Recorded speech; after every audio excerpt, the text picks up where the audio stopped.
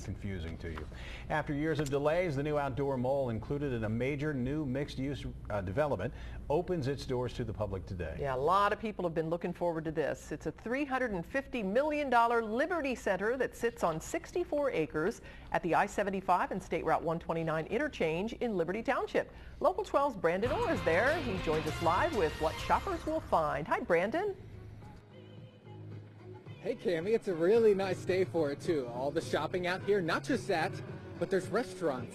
It's a whole town center almost, and they're throwing almost a big festival for it during the day today. And it's not just today, but it lasts all the way through the weekend as well. We have Aletha with us from the Cheesecake Factory. Hello. Look at that, I can't stop eyeing it. I haven't had dinner yet. I have a fork for you. Oh yeah, and you've been here all day today, since 9 a.m. when the ribbon cutting. Absolutely. Our staff actually came in this morning starting at 6. You know, we hand make everything fresh from scratch at the Cheesecake Factory, so our kitchen team started prepping early, and then we opened our doors at 11 o'clock and had a great lunch.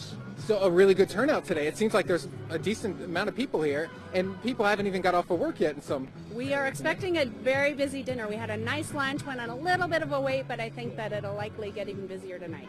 Yeah, and there's a ton of shopping, not just outdoors, but indoors too. Check out this. This is the Foundry. That's what's right behind us. You can go in. There's Old Navy. There's a bunch of other stores in there that'll be perfect when it gets a little bit cooler this weekend. And you also want to come out here and see some of the restaurants and everything else, but want to also go indoors. Now, we want to take you through some of this, everything they have out here by the numbers. 90 plus restaurants and retailers, 249 apartments. Those will begin leasing this December. So even though it's the grand opening, there's still a lot more to come. 140 hotel rooms that will be at the AC Marriott. That's set to open in January. And also 80 office spaces. So there's quite a bit going on here at Liberty Township.